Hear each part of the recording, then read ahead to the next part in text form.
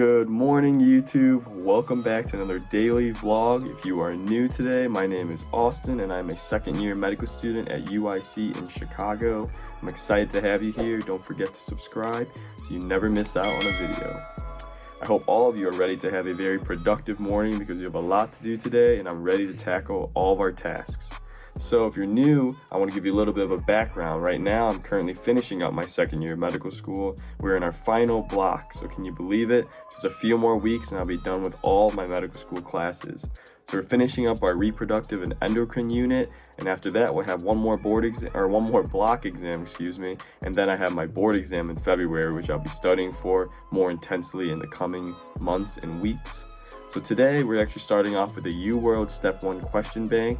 We're going to be doing 40 questions. I just want to get my reps in because, again, preparing for Step 1 is a question-based exam. I'd say it all the time. Best way to do better on these question-based exams is to do more questions.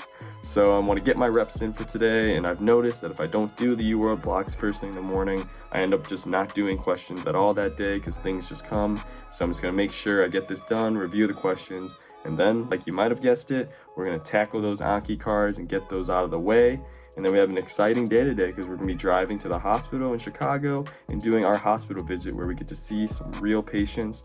So I'm hopefully going to bring you in on that and just let you know a little bit more about what's going on. But that's all I have for this morning. Hope you're staying productive as well. And we're going to get after this question bank. I'll catch up with all of you after. Now, for those of you wondering what I'm listening to, it's just white noise. So while I'm taking my exams, it's just keep me focused. Don't want any other music playing so you're distracted, or also you don't want any music playing because you won't be able to listen to music during your exam. So I'm trying to really stimulate that exam testing environment, and that's what we're listening to. So let's get into our test.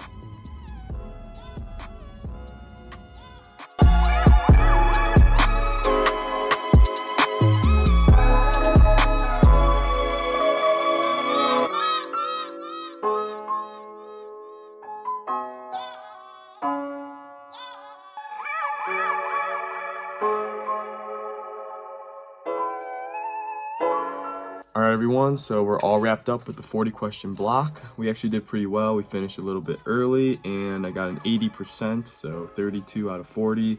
And I'm gonna show you a quick analysis so you get a little bit more insight on what I look at when I'm going through these practice problems.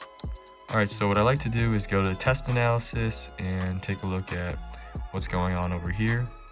So 5 incorrect to correct, that's good. And then 0 correct to incorrect, so that's always a good sign.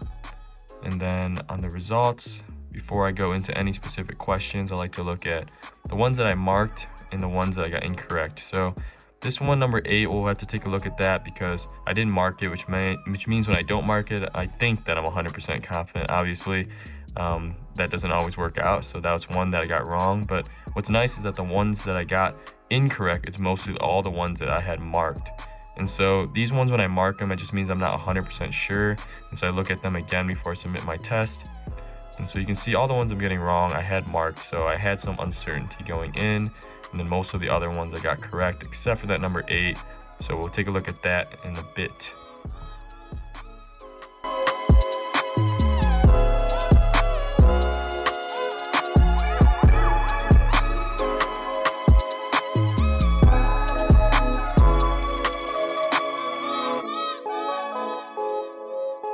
Oh my goodness, I choked so bad. I hate getting questions wrong when, you feel like you have all the information to get it right and you just rush through it. So don't go too fast on these if you're taking these questions as well.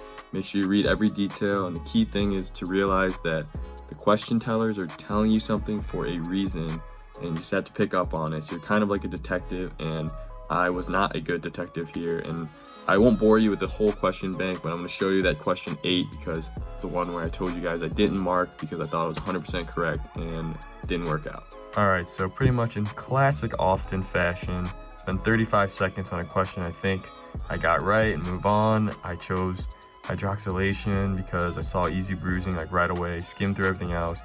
Pretty dumb because I actually highlighted hyperextensible skin because the issue here is not vitamin C deficiency causing a lack of hydroxylation, which needs vitamin C, but it's a Ehlers-Danlos syndrome issue. So you can see the hyperextensible skin and Ehlers-Danlos syndrome. There's an issue with the N-terminal propeptide removal. So I probably should have got that right, but only 23% of other people picked up on that. So it's clearly not an easy question, and I can live with it. That's why we're taking practice tests and learn from our mistakes. So we'll get better. We'll get better.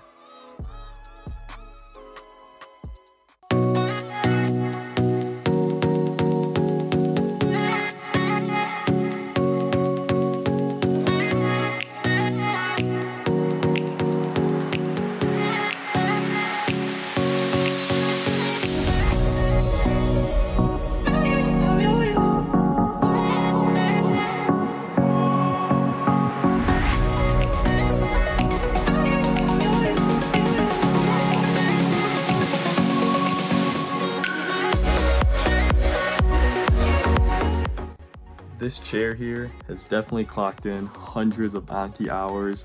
As you can see, when I finished reviewing the question bank problems, I had to jump over here to this side of the room to get my Anki cards done, really get into a comfortable location, not to strain my neck, and just get going. So glad to be all wrapped up for the day. Now it's officially time to go upstairs, take a shower, grab a bite, and look a little less like we just woke up. And then we'll be going to my last hospital visit ever. The next time I'll be in the hospitals after this, I will be a rotating M3 medical student and hopefully learning a little bit more about what it means to be a doctor and what to actually do as a physician, as opposed to learning 30,000 flashcards. So I'm looking forward to that. Let's get going.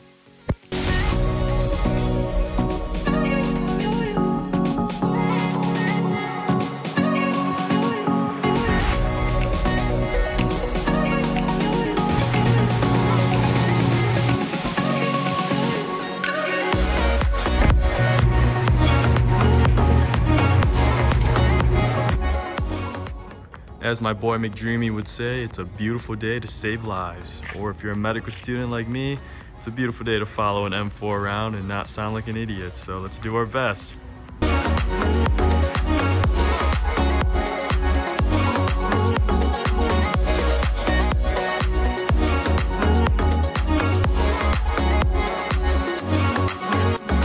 Alright everyone, so we just got to Chicago. I'm in the parking garage for the hospital, so I'm about to go in. I'm gonna quickly tell you what's going on today, and then I'll probably just give you a recap when I'm done later on. So pretty much we're doing a hospital visit, and basically what this is I'm gonna go in with an M4 and we're gonna be talking to real patients. So I think this is awesome because you learn so much from talking to real patients compared to standardized patients, because you actually get a feel for how patients respond and just like real diagnoses. I think standardized patients are great for practicing clinical skills, but sometimes it's kind of hard to communicate with them in the same way as a normal patient, because with the standardized patient, you might ask them like, what brings you in today? And they'll say stomach pain, and that's it. And then you have to, practice eliciting, when did the stomach pain start?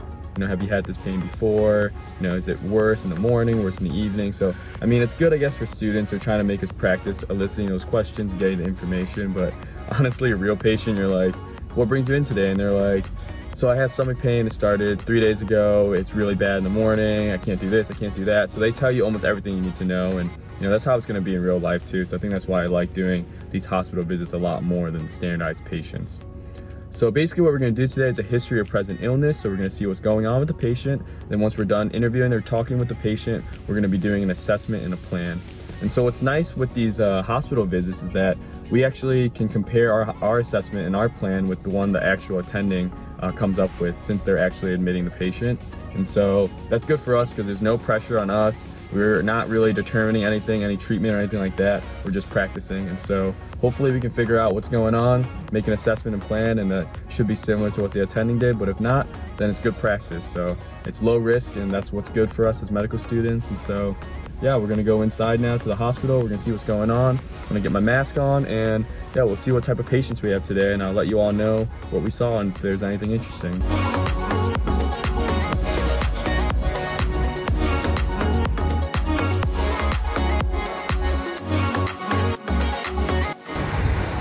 All right, so we just left the parking garage, and now we're gonna go into the hospital. It's a windy day today, so it's super windy.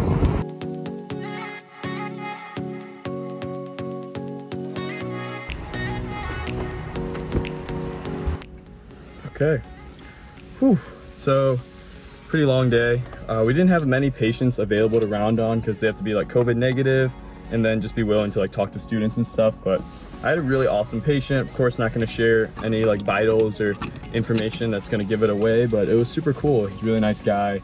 Basically just had some troubles with alcoholism and withdrawals, and so we just asked a lot of questions pertaining to that and gave him some medication to help out, and then he was getting discharged today too. So yeah, nothing major, nothing crazy, but yeah, it was a good time. It was a good experience.